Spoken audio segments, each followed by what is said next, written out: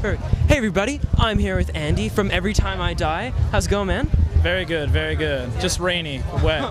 It's Very true. wet. We're here in Montreal at the Warped Tour, and it's been raining like crazy all day. Yeah. I just want to talk a little bit about your video, The New Black. Okay. It's an amazing piece of cinematography, and I thought to myself, like, do you guys get a lot of influence from movies when you're on your you doing your music? Basically, a good portion of Every Time I Die is based on movies. It's like really weird because we're all super huge movie buffs, and Spider-Man t-shirt yeah. And the weird thing is for the New Black video, we had two videos that came out at that time. It was like we had the New Black, and then before that we had Kill the Music? Kill the Music, yeah. And like Kill the Music was like totally like a throw at like old Italian movies and stuff because there was a lot of colors, and we used like kind of like a really sharp, like if the whole video is just super sharp, like the colors and the contrast.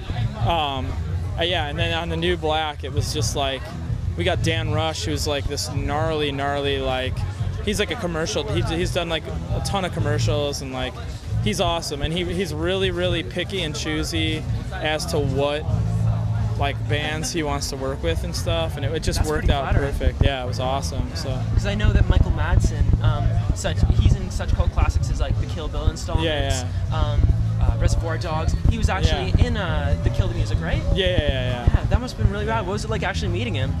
It was cool, man. He was a really rad dude. Like he was like, it was funny because like he showed up, and like I don't drink. Like I haven't, I'm straight edge. I've been straight edge for 16 years, and the funny thing was, he showed up, and I was like, what do you need? What do you need? Like, we have Jack Daniels. Because you just think, like, Michael Madsen, he's probably just a gnarly drinker, Yeah. And I was like, well, we got Jack Daniels back there. And he goes, look, kid, I drank so much whiskey in the 80s, you could float a ship.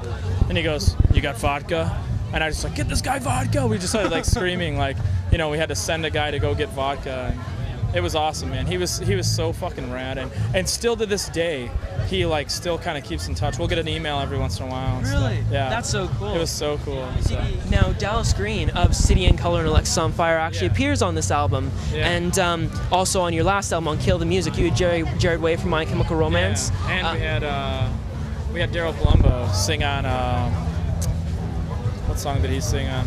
He sang on Champing at the Bit. Yeah.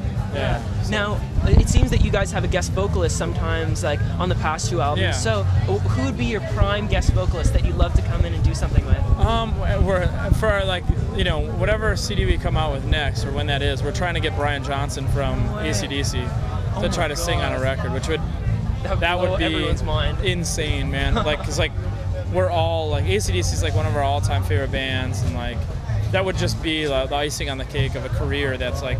We've done everything, you know what I mean? Like it's literally like there's not one thing that Every Time I Die hasn't done. We've played every like major summer tour. We've done almost every country you could possibly think of, and so this is just the icing on the cake. Yeah, it would just be like, oh man, like to be in the same sentence as a dude from AC/DC would be ridiculous. That's amazing. Yeah. Man, I hope that happens. Me too.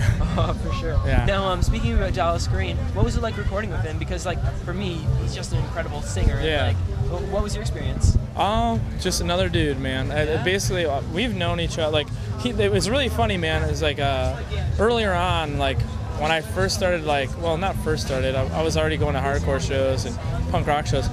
I was kind of a brutal dude, where I would fight people all the time and do stupid shit at shows and whatever. And when we first met the Alexis on Fire dudes, the first thing all of them said, like it was like a collective thing. They were all around me, and they were like, "Look, man, we just want to thank you over the years for never hurting any of us. Like, thank you so much." And it was like, man, and like, kind of opened my eyes, like, man, I was that much of a dick, you know what I mean? And they're like, "No, you were never a dick. It's just you were way more brutal than anyone else." So just everyone was terrified. We did.